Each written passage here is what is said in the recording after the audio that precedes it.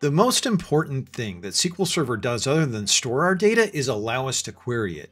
Understanding how to query that data is essential. So today we're going to look at the Query Optimizer, the same Query Optimizer that manages all versions of SQL Server, Azure SQL, SQL MI, today on Tales from the Field. Wake up, today's gonna be a good day. Wake up, today's gonna be a good day. Wake up, today's gonna be a good day. Wake up, today's gonna be a good day. If this is your first time finding your way over to Tales from the Field, give us a like and give us a subscribe. We drop content every Monday, Tuesday, and Wednesday. On Monday, we have our MS Tech Bits. On Tuesday, we have our Azure Data Community Roundtable, where we feature content from the creators in the Azure Data Community for the Azure Data Community. Then on Wednesdays, we have another MS Tech Bits. That's a video where we find inspiration from you, the community, working with a product group or a customer, and then we share it with you. Today's Monday, and it's an MS Tech Bits. So let's get over that great content. All right, so first let's talk about the way that things are actually processed in SQL Server. When we write a query, we typically write a query like this. We say, select top distinct from a table. We join, and we have an on condition for our join. We have a where predicate value, a group by, a cube, a roll up, even an order by. But that's not how SQL Server reads things. SQL Server says, oh, we have a from. From where do I get my data? What table am I actually getting my table? That makes sense, right? I've got to evaluate the table first. Then is there any on conditions? Because the ons are going to show how we actually join our tables together, which makes sense because the next thing we do is we look at the join tables. Then we look at the where predicate values because these are the filters telling us which rows will be coming back. If we have to do a group by, we look at the group bys at this point in time. We have a cube, a roll up, having, select, distinct, order by, then finally at the bottom top. You may go, but Brad, top one returns so quickly. Yes, it still runs the entire statement behind the scenes, but it shortcuts the return process and it only has to return that one row to you. So if I do a top one, seems really quick, but I'm still churning the underlying subsystem. So when we look at the query process, first we parse, we bind, we optimize, then we execute. Let's step into this a little more. So when we parse, we validate the syntax, right? No executing a table, no selecting from a stored procedure unless I've done some really funky things with dynamic SQL. Parsing makes sure that our syntax is correct. Then we bind.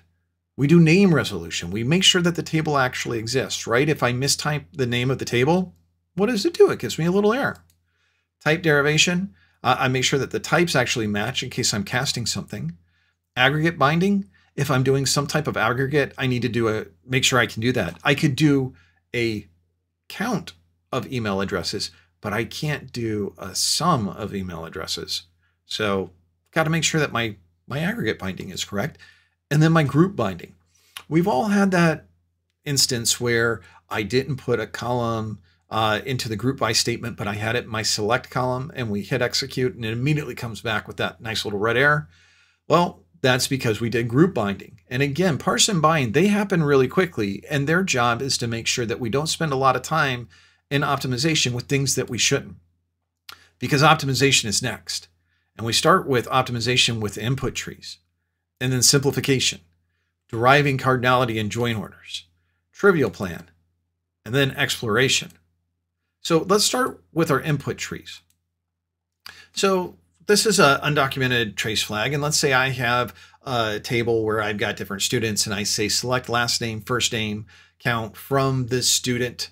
And I'm going to put in this query trace flag. And what it will do is it will actually give me the tree. What I'm going to find is the first thing that happens is I'm going to have a get from my tables. I'm going to do an on condition that leads to my join. I'm then going to do my select. I do my group by aggregates and I project out. And if I were to turn this sideways, the interesting thing is it looks like a query execution plan. Makes a lot of sense. But these input trees, I will actually make thousands potentially of trees trying to find the best one. Now remember, we are a least cost optimizer, and the least cost optimizer means the lowest plan wins. We're trying to get the lowest score so it's easiest for us to be able to output this. We go into simplification. Simplification does some really, really cool things. So simplification does constant folding. It evaluates expressions during optimization, so that way it can produce a constant if we need it. Domain simplification, predicate pushdown, join simplification, contradiction detection. All of these things prevent unnecessary IOs. Join simplification removes tables that we don't need. Predicate pushdown eliminates rows up front by reordering our predicate values. And domain simplification. This is a thank you from the SQL developers. We don't have to do anything for it. It's just automatically there. Next up is Derive cardinality join orders. So one thing about this real quick, this is really important to understand. This really depends on statistics, and keep in mind that we had some changes. We got a new cardinality estimator in SQL Server 2014. Then we got some changes to statistics in SQL Server 2016. So it uses statistics. It gets the number of rows in tables, so it's able to guess the number of rows per table from a logical tree. And it's used to understand join type. The more complex a query or its expression, the more difficult it is to provide a good cardinality expression. Some things that can get in the way of deriving cardinality are scalar functions, views, table value functions, common table expressions. So for SQL Server 2014 and below, these are some of the statistic things to keep in mind. The way that auto update statistics worked was 20% of the base table plus 500 rows had to be updated. Not bad for small tables, but if you have very large databases, and a lot of us do, this could be quite bad for you. So for example, if we had 100,000 rows, that meant 20,500 rows needed to be updated before we get a statistics update. Okay, not bad, but not great. A million rows, we're looking at 200,500 rows. 10 million rows, now we're looking at 2 million rows 500. 50 million. 10,500,000. You kind of get the picture, right? Many of us have rows and tables where we've got billions of rows.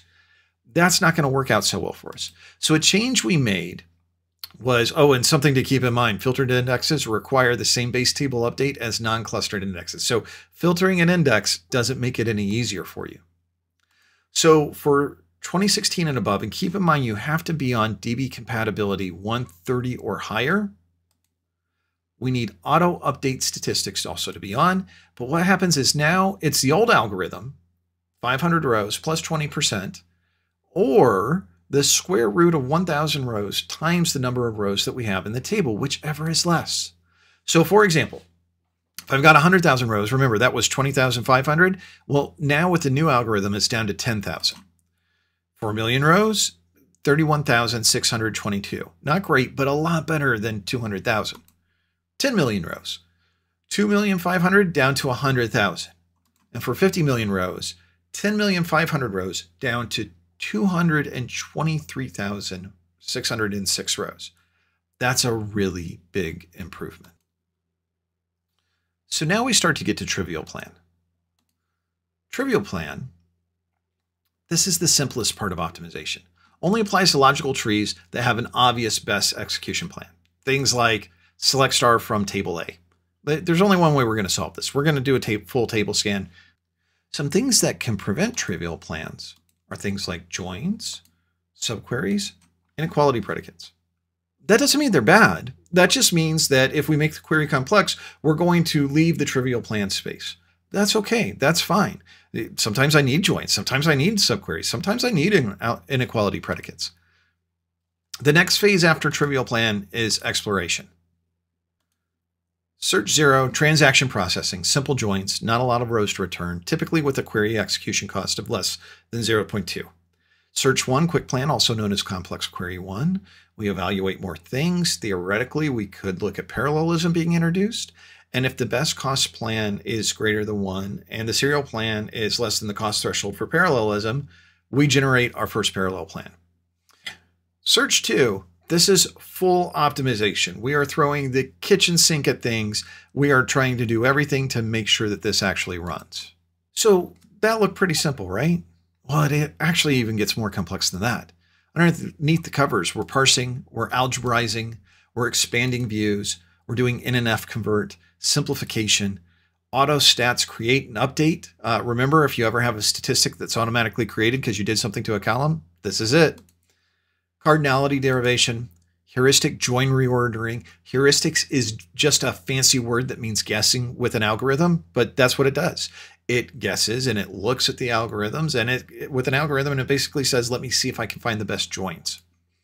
Project normalization, trivial plan, exploration, copy out, and then we convert to an executable tree.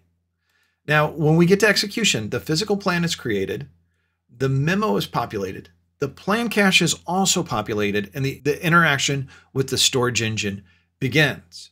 But this is very important to remember because when we are able to skip optimization, we're able to go directly to the plan cache, get the query, and execute. If you've ever run a query once in SQL Server and then run it a second time and you went, wow, that's a lot faster, that's what happened. You went to the plan cache, you skipped all of optimization, and you were able to execute the query immediately. Also, the logical data is no longer in disk. It's been loaded into memory, and memory is a lot faster than loading things into physical disk. So both of those things potentially together. So I'm over in SQL Server, and the first thing I'm going to do is I'm going to show you the demo from the slide deck. I'm going to use my college database. I'm going to turn on trace flag 3604. What this does is this prints things out to the message window. Otherwise, when I run my next trace flag, it wouldn't show me anything. So I'm going to run 3604, and then I'm going to run this query. Select last name, grade, count for students, Paul Whedon, where you have an F, max stop 1. I'm going to recompile this, but the big thing is the query trace flag. This is going to get the output of the query. And there were 448 students. And you can see this, let me make this a little bit bigger. This is our tree. You can see I got a get for my tables. I've got my get for my student, my grades. I've got an on condition. That's my join. Here's my select, and I've got a project out, my group by aggregate. You can see here's the values that I'm looking at. And essentially, this is our algebraized tree. So again, interesting way for me to be able to get this and look at it. But if I run this one more time, and this time, let me turn on my actual execution plan. You can see I get my tables, I come back in, and I project out. So I'm going to go use my AdventureWorks 2022 database. And one of the things I wanted to tell you, I told you that we expand views as a phase. So one of the interesting things is we've got this DMV, sysdm exec query optimizer info. And what I'm going to do is I'm going to run this, and I'm going to get a counter. And in here, I'm going to write a CTE. And this is to let you know that the CTE, as you can see, is expanded as a view. And so if I run this, you can see over and over again, my view counter is continuing to increment. So every time I hit a CTE, I'm essentially using a view. So what about derived queries? Because you may say, well, what's the solution? Let's say I don't want to use view expansion. I can use a derived query. A derived query is where I do a select statement, but the select statement is derived as a table where I say select. You can see start from production.product, where name like this.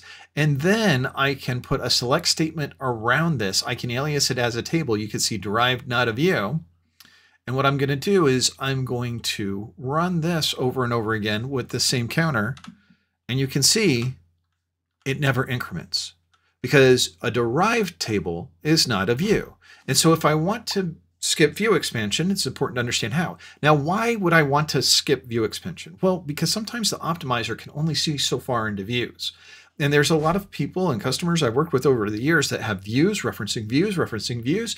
And after a period of time, their queries start to slow down and they wonder why. Well, it's because of view expansion. And remember, we're a least cost optimizer. And after a period of time, the optimizer starts to guess at the statistics. It can't see the statistics for the underlying table. Now, it used to only guess one, and that's on the previous cardinality estimator. On the new cardinality estimator, it's actually multiplication of statistics to be able to figure out something other than one. But if you have thousands and thousands of rows, it's not going to come close, and it's still guessing. So when I talk to customers and they go, how do I get away from views, referencing views? I reference the base table and I use it doing a derived query. Now, views aren't bad. Typically, if I go 4 levels deep, I'm fine. But it's an important thing for us to keep in mind.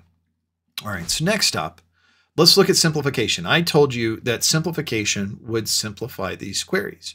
So I'm going to run this real quick. I've got select pname from production.product, where pname like substring left char ASCII to char character. You know, I don't typically write queries like this, but you know who might? In Hibernate. I have seen in Hibernate queries that were written like this. And when I come over here, if I turn on my actual execution plan, I can see that what it did was it took this and it said where value like D, because that's what char ASCII 6 blah, blah, blah is. So constant folding, taking something that's very, very complex and making it simple. The optimizer does this by default. So what about domain simplification? Here we go. Select top 10 production from production.product, where it's between 300 and 400, or 200, 500, or 400 and 600. You know, I think I've overlapped some there. And as a matter of fact, if I execute this, I can see there's a top 1. And it protected me from doing too much. How about join simplification? I've got select TH production ID, sum TH actual cost from production.transaction history, joined by production.product, where product ID equals TH production ID. You know, group by TH product ID. I don't think I'm actually using production.product in here. And sure enough, I'm not. And as a matter of fact, the optimizer makes sure that we don't join that table unnecessarily. We just go to that one specific table. Well, what if I've got something super complex like a CTE that's got view expansion, right? Like I'm pulling in all these different columns, but all I really need is product ID and product name from this complex view. If I execute this, what I can see is I did an index seek going directly to that non-clustered index. Really, really cool stuff. And real quick, just in case you want to, here's another example, DBCC trace on 3604. DBCC show on rules. This is going to give you every rule that's actually there within the optimizer. Not that you're expected to know these. Don't worry about these. There are algorithms behind the scenes associated with each of these. And then DBCC show off rules. There should be no off rules. Do not ever turn off any rules. If you do, you could really muck up the query optimizer. But if you were to turn them off, this would show them. And then if you wanted to be able to see all of them together, you could select from system exec query transformation stats, and you can see there's all these great names with the promise average, the build, the substitute. So what did we cover? Well, we covered a lot. We talked about the query optimizer and basically the entire process that a query goes through when it enters SQL to be able to go through optimization. We showed a couple demos to correspond with that. Remember, there's a lot of concepts that we can use this to build upon. And so there's more that we'll cover from here. You know where we like to keep this going? Sound off down in the comments. Did you like what you see? Any questions? We would love to hear from you. Thank you so much for joining us on Tales from the Field. Take care of one another. Goodbye, everybody. Today's gonna be a good day. Set your affirmations, aspirations. I got shit to do.